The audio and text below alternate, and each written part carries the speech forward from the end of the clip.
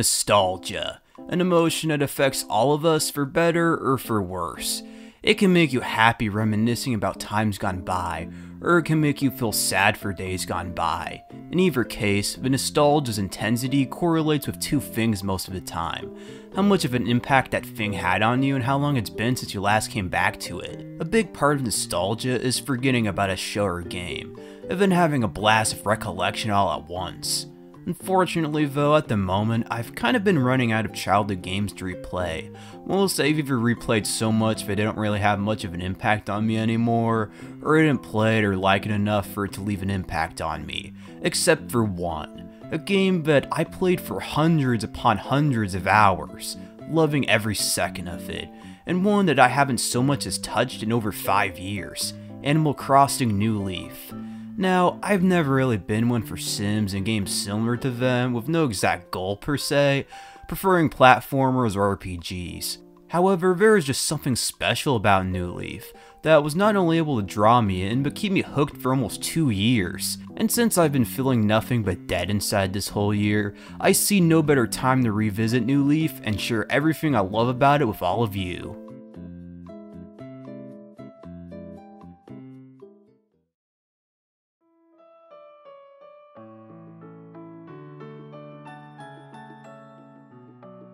An intro like that is enough to make my stress melt. Even before I saw the title screen again, this tune was perfectly ingrained into my memory, even after 5 years without hearing it. It's definitely one of the most relaxing video game title screens of all time, that's for sure. The first to greet us after creating a new save file is none other than Rover, and now that I'm a little bit older, I can kind of see why everyone thinks he's kind of creepy. Well, maybe not creepy, but it's a little weird that he sits by you without asking first and asks so many personal questions. When arriving in your town, you immediately get swarmed by the local villagers, and a new character, Isabelle.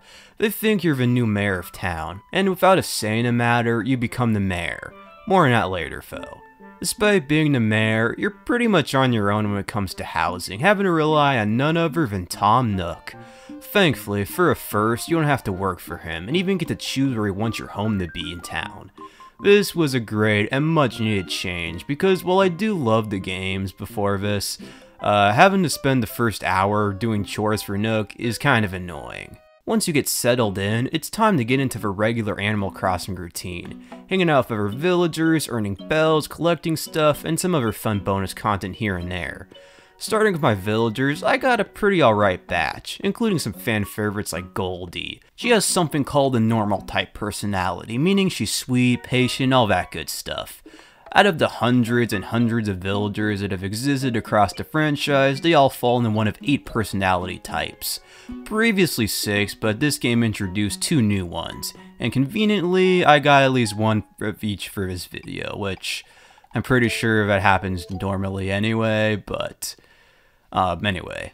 After the cheery but passive normals, there's the upbeat and hyper-peppy characters, and in my town now is Anacotti. Snooty villagers are, well, snooty, although they get quite a bit nicer in New Leaf compared to the previous games, and I got Sylvia.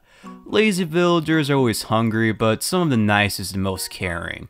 And for my town, I got Poppy. On the polar opposite side, cranky villagers are some of the most aggressive and rude.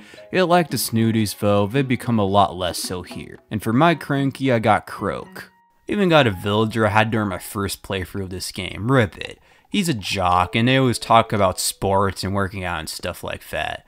On top of that, I got yet another jock, Buck, who didn't really move into my town until like the last week of my playthrough, so I really never formed a bond with him or anything.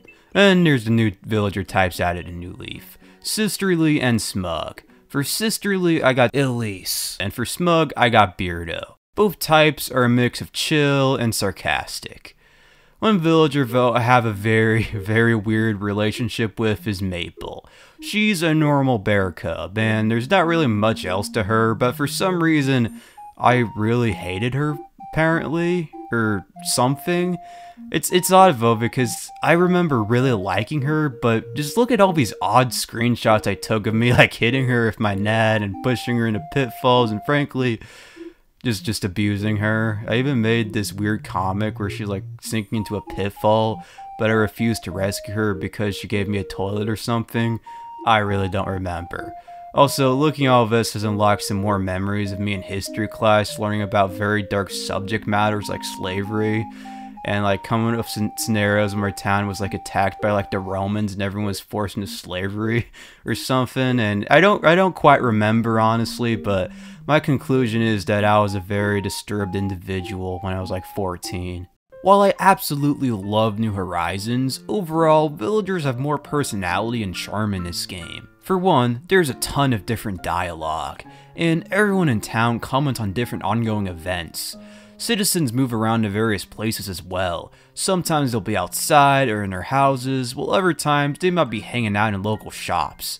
Such a huge amount of variety in how a player can interact with their townsfolk keeps things fresh for a while. Additionally are all the favors they ask for, which range from simple ones like getting fruit for them or catching a bug they want to more intimate tasks, like going over to their house to hang out. Also, there's a massive amount of certain events that I wasn't able to experience in my short time playing this game for this video, so it's a good thing I took screenshots of most of them from when I was a kid. Birthdays are probably my favorite. Each villager has one, and you, alongside some other people in town, go over to their house and give them a gift and a party. Even better is that when it's your birthday, you get a party too. The whole mechanic is just really wholesome, and I really wish I would have lied about my birthday to Isabelle so I could have a party now. While not a villager herself, I have to say that I love Isabelle. She's adorable, and I don't even mean that in that having a thing for her kind of way. I literally mean I just find her very cute. She's the best secretary a politician could ask for. She's sweet, caring, works hard, does literally all the actual paperwork and bureaucratic stuff, whatever that word is that I can't pronounce because I suck and I have speech problems, but she's just the perfect person, especially when it comes to taking the fall when all the corrupt and immoral things your administration has done comes to light. Like the rest of the series, there's quite a few activities that you can partake in to pass the time, as well as earn money, like fishing, catching bugs, or finding fossils. Fossils are the best way to make money by far though, selling for thousands of bells. Every day 4 spawn in your town, and you can dig them up with a shovel, then take them to Blavers in the local museum to assess them, then sell them. Another way to earn money is to hit rocks. Every day there'll be some random stone that has a gemstone inside, and another one can be hit repeatedly with a shovel to earn thousands of bells. Or there's the good old fashioned collecting and selling fruits. But even then, there are more ways to get free stuff. Occasionally these balloons with presents float high across the sky, usually furniture, and if you use a slingshot you can get it. Or you can shake trees to find furniture, although that might actually turn out pretty bad sometimes. With your newfound wealth, you can do lots of things, like expand your house with multiple new rooms, floors, and expanded floor space. Or you can visit some of the local shops around town, most of them being separated from the rest of the city on Main Street. Retail is a very interesting shop. It's a place where you usually sell random stuff since it's closer to the rest of the town and pay a lot more. Additionally, I also love the two running the store, Reese and Cyrus. They're a cute couple. Reese is sweet, but Cyrus is a bit too insecure. I mean, come on dude. The two of you never leave the store, so I'm pretty sure you're gonna know if your wife cheats on you. Nook now owns his own real estate shop, and the ones running his store are his nephews, Timmy and Tommy. I like them since Nook comes off as kind of a smug prick, / is a smug prick. Like always, the more bells you spend, the bigger the store gets, and the more stuff and items it sells. One item in particular is pretty cool, fortune cookies. Every day the player can buy these cookies and get a fortune. If you give the fortune back, you're gifted a Nintendo themed item most of the time. This right here, while it might not sound like much, is one of the reasons why I love this game so much. I really wanted to fill my house with this stuff, fire flowers, super mushrooms, etc. Unfortunately though, I spent the majority of my playthrough in December, where the shop sells these glow sticks in the place of cookies most days. And for me, that was practically every single day. What sucks even more is that some of these prizes, like the new 3DS, unlock mini games, which I hear are a lot of fun. I wanted to get to play, but no. Timmy and Tommy had to sell glow sticks almost every single day. It's also worth mentioning that to buy the cookies instead of bells, you have to pay with play coins, which can be earned by walking, but I feel kind of scared leaving the house with a console that goes for like $200 in my pocket. And that's not to mention, like all it being capture modded and all the DLC and stuff I have on it, so the 3DS right here is kind of irreplaceable. Otherwise, I would have earned like 300 play coins with all the walking I do in my daily life. Moving on, we have the museum, which I will admit I kind of neglected. If you so wish, you can donate fossils, bugs, fish, and works of art and have them displayed. However, I really needed money and instead sold pretty much everything at the time. Eventually, you can unlock a second floor, which sells some neat items and stuff, so that's pretty cool. Next, there's the Dream Suit, a place where players can go online and visit the towns of other players, albeit with some restrictions. Isabel's brother Digby runs another online service, the Happy Home Showcase. Here, players can show their home designs of other players, only it uses Street Pass, and since I live out in the middle of nowhere, and this game is like 10 years old, I didn't find anyone to interact with. It is too bad though that both of these modes are going to be lost forever when the 3DS Wi-Fi service is shut down in a few months. And the last location I care about is Club LOL. Here, during the day, you can hear Dr. Shrunk's jokes and fill out a joke book, which you can later use to emote. While at night, KK Slider throws on a show. The rest of the shops I really don't care too much about. There's a garden shop, the Able Sisters clothing shops, a shoe shop, and a hair salon. I mean, it's cool that there's a lot of options for things to customize, but again, I really don't care. By the docks, you can find Cap'n, and he can take the player to Todamore Island, where you can play fun activities and, more importantly, make big bucks by either scuba diving or fishing up rare fish that sell for a lot of bells. Or the fastest way to collect money in this game, catch these bugs, which can land you hundreds of thousands of bells in under an hour. And as a bonus, it's one of the few places that isn't directly affected by seasons. Now let's get to the big mechanic and selling point of New Leaf, your job as mayor, which isn't too big to be honest. Yeah, disappointing, I know. You get to set ordinances, or whatever that word is, because again, I have a hard time saying that. Basically laws to make shops open either earlier or later, among other minor things, and set up public work projects. These include a number of neat things, from constructing bridges, some new shops, or useless landmarks. These cost a lot of bells to construct. However, villagers over time will slowly donate to help pay some of the cost, and by some, I mean like less than 1% of the total cost. My ultimate favorite is the Roost, a cafe with a very relaxing vibe. Here, the player can order coffee to drink, and eventually even work at the cafe themselves if they so wish. In 2017, New Leaf would get a massive update, called Welcome Amiibo, going so far to even change the official name of the game from just Animal Crossing New Leaf to Animal Crossing New Leaf Welcome Amiibo. An update of this scale is kind of odd in retrospect, since while a lot of games do get major updates all the time, 3DS games got very minor ones most of the time. And on top of that, this update came out almost 5 years after the game's original release, and right at the end of the console's lifespan too. As you can guess, in this version, amiibo play a big role. There are various villager amiibo cards released, and you can use them to get the villagers you want to move into your town. And yeah, the cards I own, they're all bootlegs, I'll admit. This is a fantastic feature for so many reasons.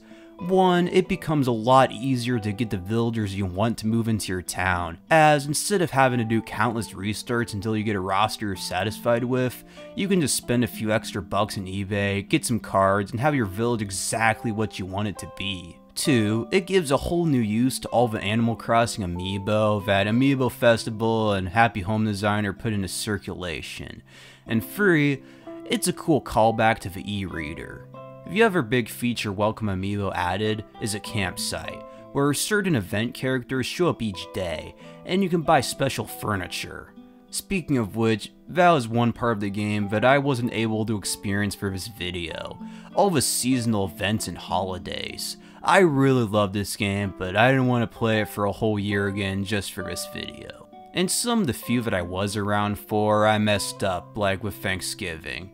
So the only major holiday I experienced in full was Christmas, or Toy Day as it's called, which at the very least was quite a bit of fun. Honestly, there's not too much else to talk about when it comes to gameplay. The rest of the fun comes from mundane things. Just talking to villagers, coming back each day, and making little bits of progress. I think another thing I love about Animal Crossing games, and specifically this one, are all the memories you gain playing other games alongside it. Again, I played New Leaf for almost 2 years, so I played through Majora's Mask twice, Mario & Luigi Paper Jam, New Super Mario Bros. 2 twice, Super Mario Maker for the 3DS, Triforce Heroes, Donkey Kong Country Returns, Pokemon Red and Blue like twice, Pokemon Gold, Wind Waker twice, Luigi's Mansion like 3 times, Pac-Man World 2, Hey Pikmin, Mario & Luigi Dream Team, Super Smash Bros. Melee, Wario Land Shake It, Thousand Year Door twice, Twilight Princess, Super Mario RPG, Super Mario Sunshine, Metroid Prime, and even a little bit of the OG Animal Crossing on the GameCube while still spending like an hour or so a day playing New Leaf to the side. It feels good to play something time consuming or stressful, and then unwinding with something simple and relaxing. This game is just a really good stress reliever, and there's so many times where I've gone for stressful episodes in life, and this game has made things at least a little bit better.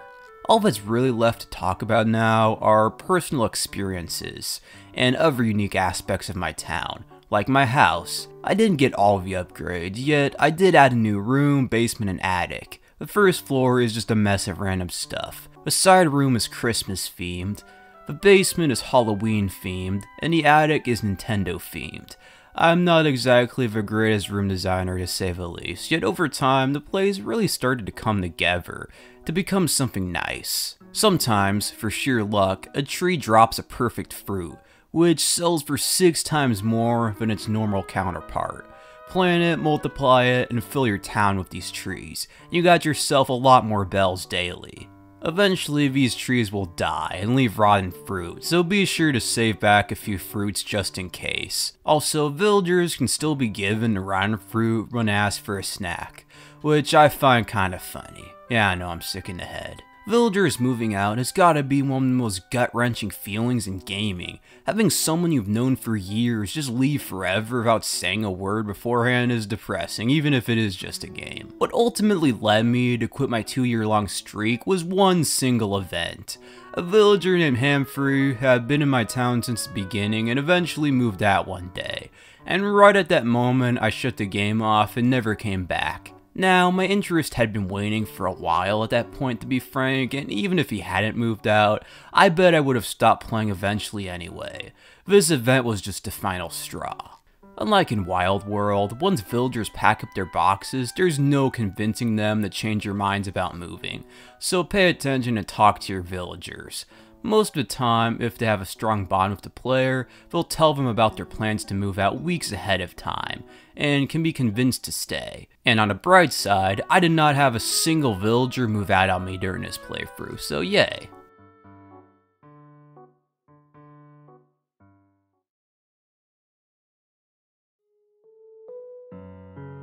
And that was Animal Crossing New Leaf. By far my favorite 3DS game and Animal Crossing game of all time. It's a fun game to pass the time with, and for the past month has been the highlight of my day. Although I don't think I'm going to continue playing after making this video. Well, without a doubt I had fun for the first 2 weeks, I'm starting to get a bit tired of playing it.